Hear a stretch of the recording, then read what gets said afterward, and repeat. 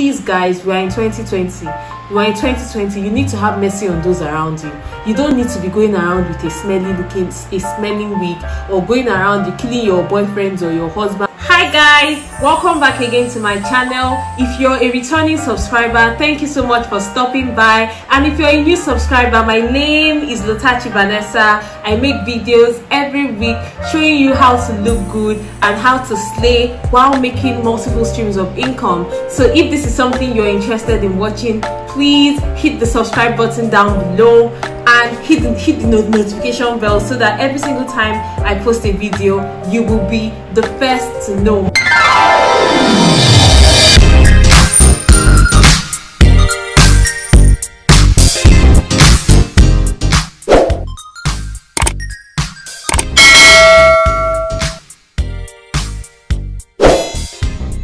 In today's video, I'm going to be talking about how to take care of your wigs by yourselves. I'm going to be sharing a few wig tips and tricks, and if you check out my other videos, I showed you how to launder both a braided wig and a human hair wig. Taking care of these wigs is paramount and is important because, as you know, you spend so much money on the wigs, so why not take care of it so that you don't spend so much money reviving it back?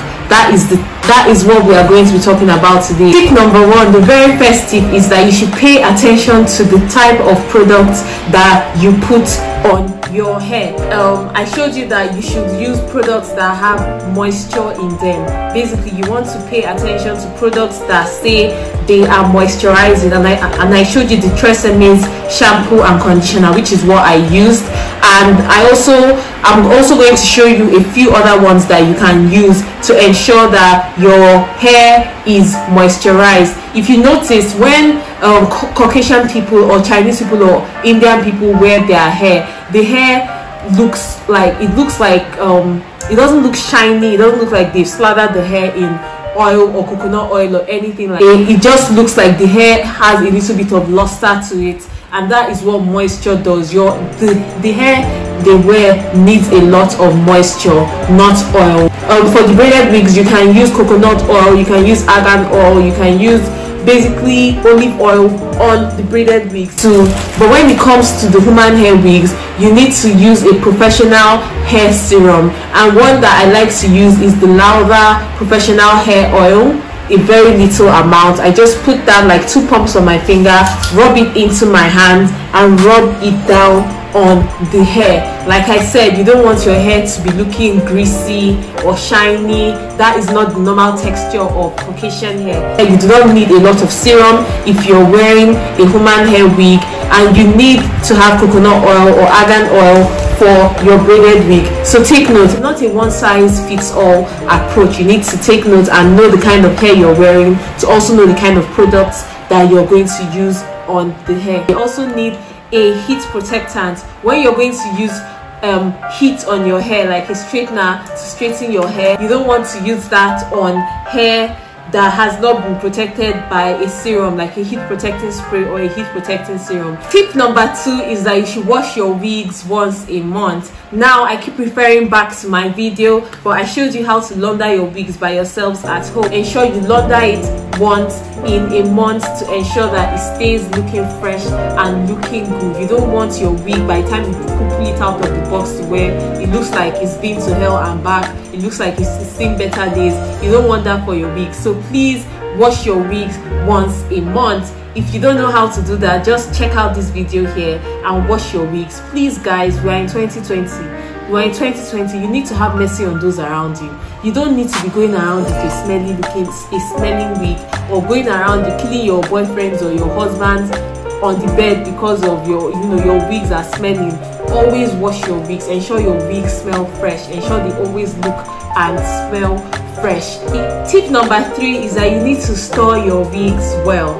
Now, if you have more than 5 wigs and you have a large closet space, like you have a walk-in wardrobe, you have somewhere you can store all your wigs on, you can obviously make use of a mannequin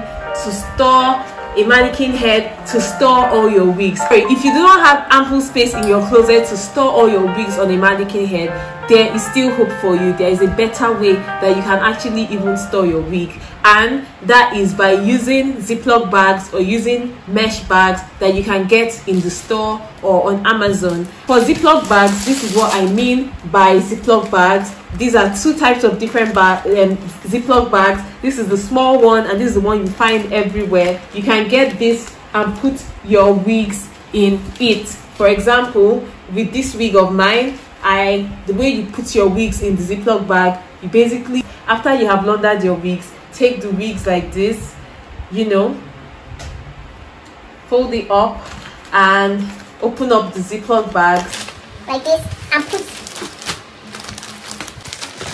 in the wigs into the Ziploc bag. Use a Ziploc bag to store your wig. Ones like these, if you get to the store, you can always buy a pack of this. Also, when you're storing wigs in Ziploc bag, you want to leave a little bit of space after you close up the bag so that a little bit of air can be penetrating into the Ziploc bag, so that, you know, your hair needs air. So if you don't have a Ziploc bag, you can always invest in dry cleaner bags. These bags in Nigeria, you can get 50 of them for about 2,000 naira or even less, and you can invest in bags like this and use them to store your wig. For example, I use it to store one of my braid wigs. So if you have extra money or you have a way of getting this to yourself, you can also invest in a mesh bag. I personally like the mesh bags because it's, you know, a mesh bag allows air to pass through the bags. So with these bags, you can store the wigs directly into the bag and just close up the bags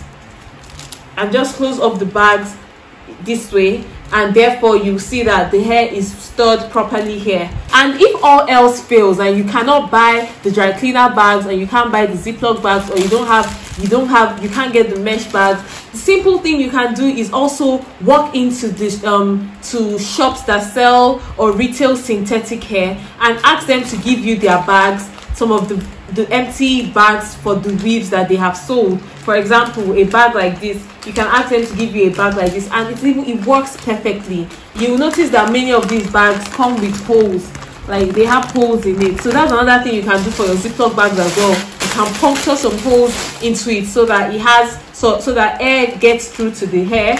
And then, you know, you can ask those shops that, you know, retail synthetic hair for if they have extra bags like this, and if they give you those bags, you can also store your wigs. Sometimes it's actually even better to store your wigs in those bags because they are long. They ensure your wigs remain straight. Some people come back from work, and because you're so tired, you just take your hair and you fling it across the hall, you fling it on the bed, fling it on the bedside table, fling it anywhere you want to fling it. Please don't do that. That needs to stop. And you can invest in shoe boxes. Anytime someone gives you a shoe box, or you get an empty shoe box, or you get a random box, please just keep the box, because that box is going to come in handy when storing your wig.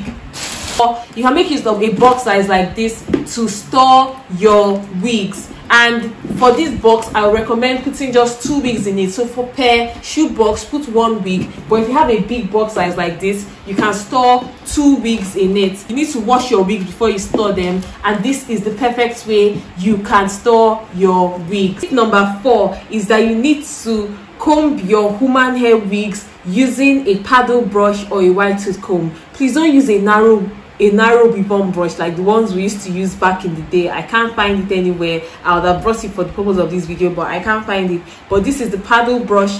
This is the paddle brush and the wide tooth comb you should use on your hair. This is a paddle brush. You can see how spaced out it is, and a wide tooth comb. And this is what you should essentially use on your hair. This is kind of comb or brush that you should use on your hair. Basically, the reason for using this is that it helps to avoid shedding on your hair. It helps to avoid the hair from shedding. It helps to avoid the hair from falling out. So that is a kind of brush, or the types of brushes that you should use on your hair. Tip number 5 is that you should always air dry your wigs. Do not go and use blow dryer on your wig. Yeah, do not use a blow dryer to dry your wigs. When your wigs are wet, like I mentioned in my video, put them in an air dry in a place that doesn't get direct sunlight, and allow it to air dry on a rack and wait for the hair to be completely dry before you start styling. Do not put your hair under the sun, because if you put a hair like this one under the sun fades out the color and makes it look dull. So don't put your hair under the sun. Just leave your hair, air dry your hair in maybe in your house, on your corridor, somewhere that doesn't get natural sunlight. That is how you should air dry your hair. Now the 6th point is ensure that in as much as you're trying to take care of your wigs, or you're trying to ensure your wigs look flick, your wigs look on flick for whatever occasion you're rocking it, you also want to also ensure that what is underneath your wig is making sense. Please don't take care of your wig and then neglect your own natural hair. It doesn't work that way. Do not wear a damp hair underneath your wig. Do you know what that does to your wig? That just basically makes the wig, the wig cap start to smell and start to house a lot of crawling things and a lot of dirty things on your hair. So as much as we are talking about taking care of your wigs, you also need to try and take care of your natural hair. Ensure that the hair is well washed, there are no dandruffs, there's no lice on the hair, because that is just going to transfer onto the wig cap and onto the wig. The 7th point is, and this is the last point and a key tip, is that you can use a scissors or a razor comb to cut the ends of your hair. If the wig that you're wearing, like your human hair wigs, have been through hell and back, they have a lot of split ends, or you've had the hair for so long and you've laundered it and it hasn't looked like it's coming back to life, this is a very good tip. Take a scissors and cut the ends, like the little ends of the hair, just cut that off, and use a straightener to straighten the hair, and you will see that hair will come back to life, like literally, like magic. It will come back to life. Let me give you an example. When you go to the salon to relax your hair, or to do your hair, after doing your hair, the stylist usually takes scissors and cuts through your hair, like to cut like the split ends, and you know, when she cuts that and she straightens it, you see that the hair has like volume, it has bounce to it. It's the same thing with human hair. Okay guys, so I've come to the end of this video, and I hope you learned a thing or two on how to care for your wigs properly. If you enjoyed watching this video, please give this video a huge thumbs up. I would really appreciate it. And if you've watched this video to this point and you've not clicked on subscribe, really, is that how we want to do? It's free, like, come on, it's free to subscribe. Like, did your village people send you to attack me and to stomp on my progress? Click on subscribe for your girl, you hear? Thank you guys so much for watching. It has been very fun filming this video, and I hope to see you in my next one. Bye.